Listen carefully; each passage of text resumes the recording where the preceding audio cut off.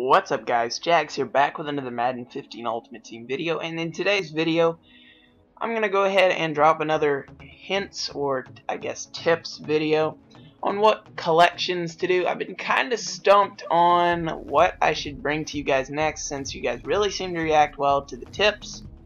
You guys really seem to like that. That seems to be what you mainly come to this channel for. But I've been kind of struggling looking for a way to, you know, kind of help you guys out, and recently I've had a little bit of time off, so I've kind of been able to do some of the stuff that I normally could not. So let's go ahead and take a look at the first few collections that I would recommend doing.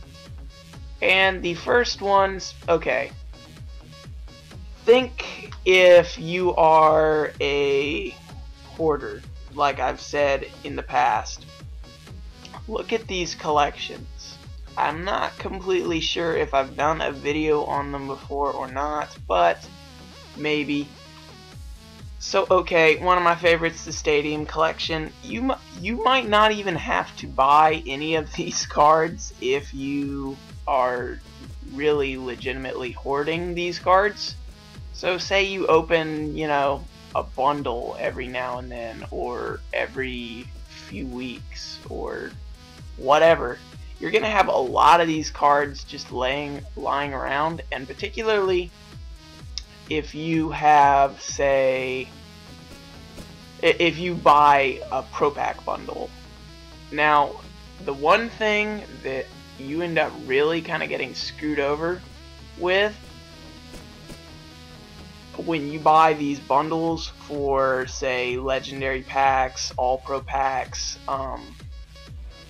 whatever kind of packs you've bought, is you're not getting stadiums or, you know, these bronze and silver players that you normally would be getting if you just bought a bunch of pro packs.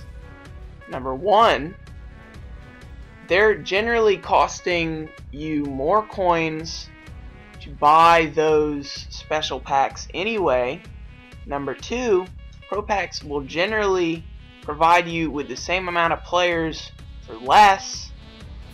And number three, you don't get, you know, yeah, I'm kind of repeating myself here, but you don't get the extra cards that, you know, you normally consider kind of useless or unvaluable, not very valuable. But anyway, if you've watched any of my previous videos, you'll know that pretty much before I go into any pack openings, I pretty much tell you up front whether it's worth it or not. For like the absolute worst offender of this, I think, was all pro packs. I'm not really sure, but anyway, what they did, basically, they gave you 3 players, or 2 players, I guess. Yeah, 3 players. 3 players, and basically for the same price as a pro pack, no boosted odds, no nothing, they just end up charging you an extra 5,000 plus coins. Like, why would, actually I think it's an extra 7,500 or so. I mean, that's just stupid. Okay, think of any Walmart or any kind of store that you go to. Have you ever heard of buying stuff in bulk, or, you know, buy one get one free, or like, okay, buy this many get half off on the last one? Well, EA's logic is about exactly the opposite. If you buy more of our stuff, then we're gonna screw you over. So that's incredibly stupid. As you can see, I just completed this Stadium collection. I had like 20 something stadiums just lying around, and I just collected those, and I just went out and got them again. And as you can see, I have like a lot of duplicates for those too, so I can just go ahead and collect those as well.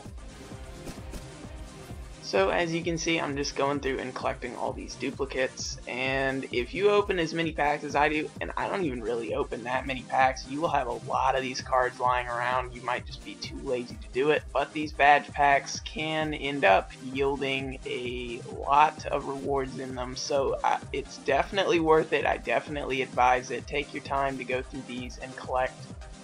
So as you can see, I just whipped out this collection, and now I'm already almost halfway done. I can crank out another. That's one thing that's really good about this year, is that you can, as you can see, I got coaches nearly done.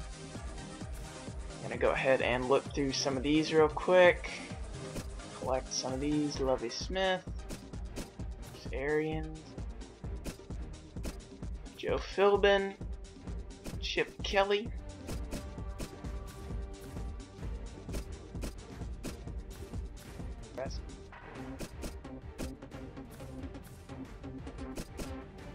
so as you can see, if you just kind of, just keep these from your packs instead of going and quick selling them, I assure you the absolute worst thing that you can ever do in a Madden or in a MUT, Madden Ultimate Team, is quick sell the cards that you get in a pack. That is the absolute worst offense.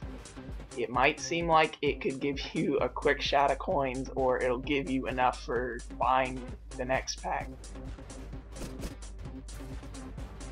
It might seem like a good idea at the time, but trust me, you will regret it later on in the year. They're constantly dropping these collections that require cards from a long time ago, particularly for those new to Madden Ultimate Team. The position collections generally come out towards the middle to late year. In Madden 13, they came out nearly at the end. In Madden 25, they were more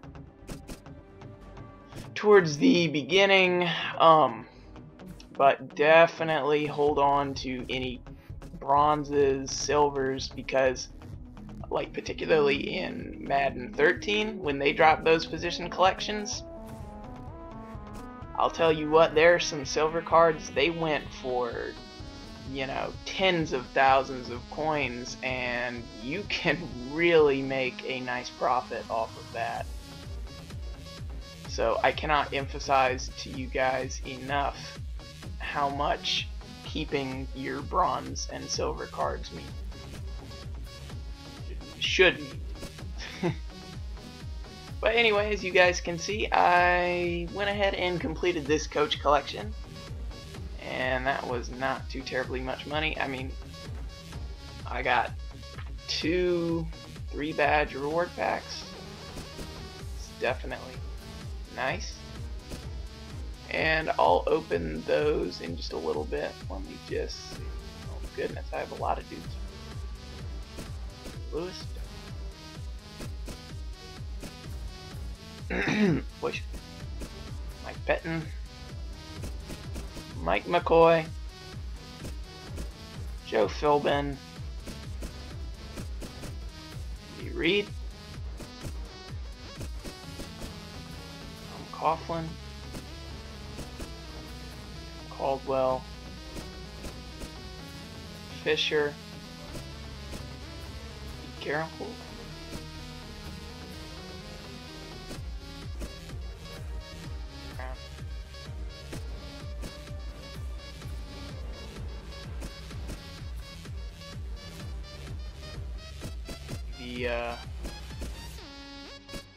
add to 7. But as you can see, I am already just 1 card from that. I can check out my home uniforms as well. Sorry if this video has been a little bit long and drawn out. That's about it. And basically what I'd recommend doing is you can do one of 2 things with these badges. What I personally like to do, because I'm kind of lazy and I don't really like to go and sell these on the auction block, is I'll just go ahead and put the badges that I get pretty much into these collections right here, large quick sell, And pretty much what I've been doing is, just putting one into here. I actually have one of the pack openings from previously, and that did not go very well. If y'all saw that, you already know. But in these, you can definitely make it rich. I'm just not really sure about the odds on these, but that's kind of what I choose to do with my coins. I'm kind of lazy, like I said. Don't really care much for the whole putting things up on the auction block thing. Kind of annoying, kind of takes time. But if y'all want to mess around with that, you certainly can. So that's pretty much it for today. I hope you guys enjoyed this video. Leave a like, comment, and subscribe. Let me know what I can do better, what I can do in the future, and as always guys, I will see you in the next video. Peace.